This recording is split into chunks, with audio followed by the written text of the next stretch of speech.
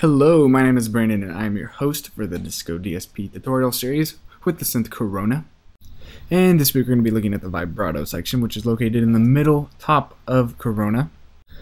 As you can see right here, there are about 4 parts to it. The first part is the mode, where you can select between voice, legato, global, and different variations of that, which we'll talk about at the end of this video. In the middle we have 3 knobs, which is depth, delay, and frequency.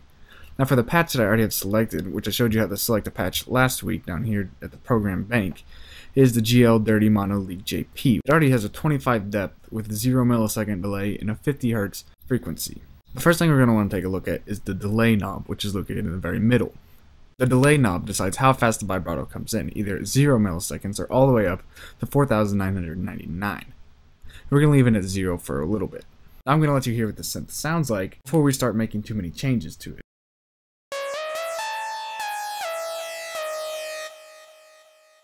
Now that we know what it sounds like, let's look at the depth and decide what it does. When the depth is set to 0, it does not allow the vibrato to interact with the sound at all. But when you start to bump it up, it starts to bring in the vibrato a little bit.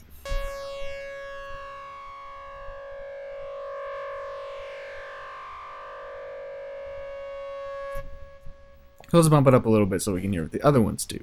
Now that we have a little bit of depth of vibrato put into our sound, the frequency controls how fast that vibrato comes in.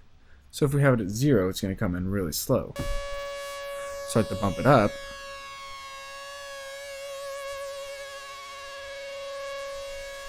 It comes in a lot faster. Now let's talk about what vibrato actually does.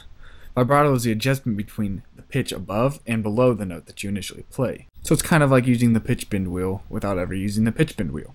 When we click on the modes and we go down, we see the 16th, 64th, and 32nd notes. What this is, it adjusts the rate of vibrato within 16th, 64th, and 32nd notes. This helps you keep the vibrato under control and more in sync with your song. So now let's play a little bit and start adjusting things and hear how things work out and create a whole new different sound just with 3 different knobs.